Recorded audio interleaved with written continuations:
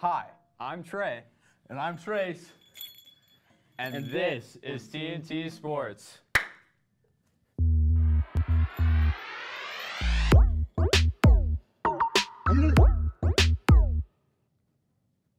Welcome back to TNT Sports.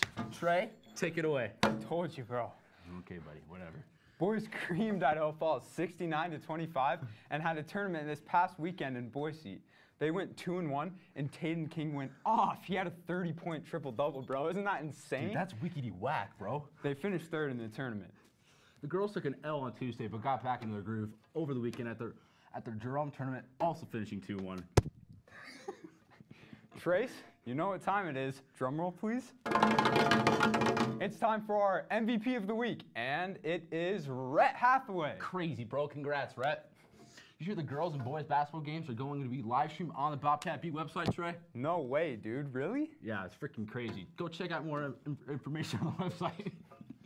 Let me or Trace know if you're interested in doing a 3-point shootout for our next show after Christmas break. There will be a prize for whoever takes first. Yeah, dude, you'd be freaking crazy. There's also 5 days until the NBA starts. Freak yeah, dog.